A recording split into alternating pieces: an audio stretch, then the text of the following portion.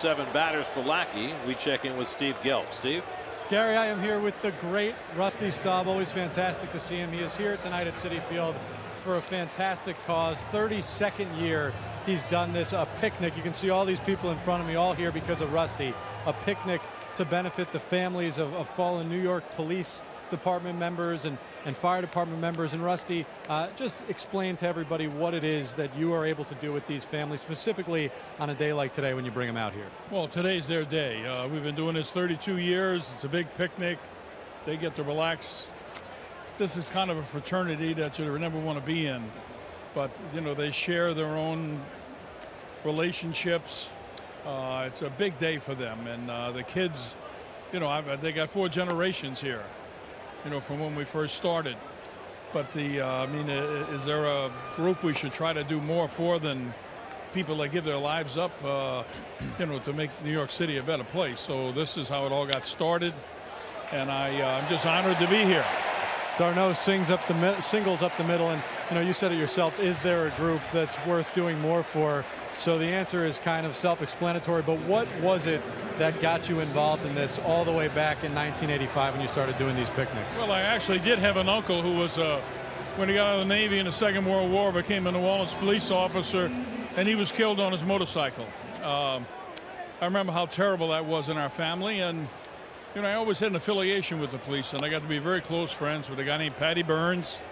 He worked at the 19th, and I got to meet him when I was in Montreal, and we became friends. And it wound up being that when this police officer was killed in the line of duty, left 3 kids, the oldest was 5. I called him. I said, we got to do something. And it started. We had the first picnic here in 1985 in the O'Shea Stadium. And here we are 32 years later, we're still doing it. And have raised about $160 million, you were telling me, which is just incredible. How can people get involved if they want to help out? Well, just look up the New York Police and Fire Widows and Children's Benefit Fund. Give them a call. You know, we have a big dinner in October. We have side events all the time. We're on the internet, so I mean, you can get all kind of information you want.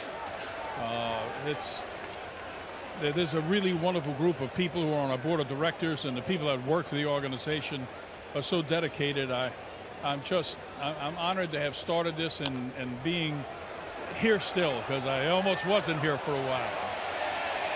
Looks like from this point of view that was a foul ball. Almost got a fair ball there for Mats. But Rusty, I mean, obviously this is such an incredible cause, and I know that you know, these families are so appreciative. We thank you for sharing that with us. We do have to ask you one quick baseball question though, because this is the 40-year anniversary of the Bird, Mark Fidrich's Rookie of the Year, his first season with the Detroit Tigers, and we were watching some old footage and saw you in the background there 40 years ago. You played for the Tigers. What do you remember about that season? He was such a fantastic pitcher, but known just as much for his antics with how he approached the game as much as what he did on the field. Well, he was a terrific young pitcher that year. He, you know, he had all those gyrations, but none of it was contrived. It was all real, just what he did. He was probably the most exciting player for the fans that I ever played with, and that's a big statement, because obviously Stever was great, and I played with a lot of great players, but he brought 35,000 people to the game in Minnesota when they're averaging about 3,200. He was one of the real special things in baseball, and it's a shame that his career was so short. Rusty, appreciate the insight into that, and more importantly, appreciate again everything you do. Thanks for a few minutes. Great people here now. Absolutely. Great people. I am with one of the great people, Rusty Staub. Let's send it back to you, Gary.